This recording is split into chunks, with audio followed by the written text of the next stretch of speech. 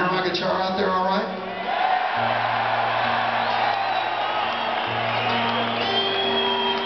Take you back in time just a little bit here. Give me a little more highs on my microphone here, Scott, if you would. Take you back a little bit here. You know, the brothers and I come from a little suburb called Pasadena in Southern California. Pasadena is about the size of this stage, if it's that big at all. And back in the day, when we were first getting started, we used to play every place that would have us. Some were still thinking about it. Places with names like Knights of Pythias Hall and the Elks Lodge. Man, we could play everything from Inagata de Vida to Havanagi.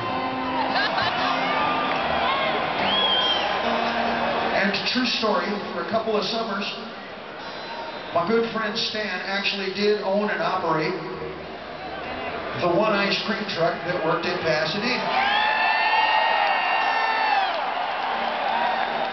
Every second Saturday of the month, over on Michigan Street, when Stan's mom would go to the Pasadena Rotarians meeting, we would wait until she was gone, and we would park the ice cream truck in her backyard, right next to her swimming pool.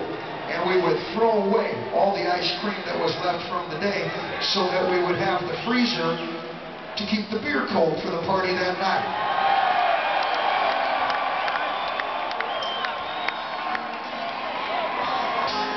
Perhaps even more important than the parties right at Michigan Street was about a block and a half down at Kenny's house. The preparations were everything, and I think we're all old enough to finally admit to each other that we all had a friend named Kenny, didn't we? You remember Kenny, who always seemed to live over the garage or in the back or under the garage or in the basement or some shit. And I remember about 8 or 9 of us guys and gals sitting Indian style in a big circle over at Kenny's house, passing joints both ways.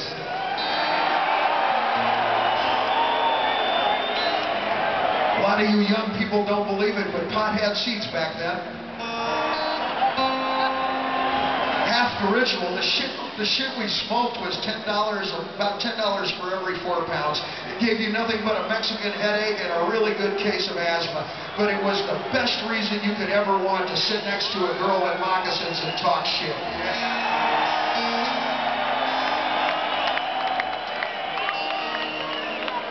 And for some reason, Kenny had painted all 4 walls in his room black and the ceiling. And right underneath the mandatory Jimi Hendrix black light poster was a dartboard. And obviously after an hour at Kenny's place, none of us were very good dart players, and we would invariably miss the board. And it would hit the wall next to it, and tiny little chips of black paint would flake away, and the white wall would start glowing, little dots of white next to the board underneath the black light. And it would look like we were looking out the windshield of the SS Enterprise. Saturday night, 1972. That's the year I learned this song.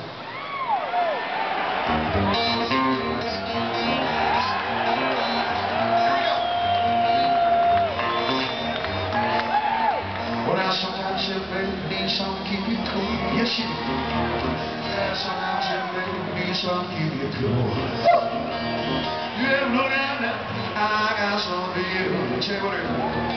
I'll write you, baby, circle and pass it by. I'll write you, stop and pass it by. And all my baby down here to be satisfied. Check me out. I got two baby Dixie cars. All things and push-ups still under ice. Baby, stop and pass it by. And all my baby down here to be satisfied. Bye, bye.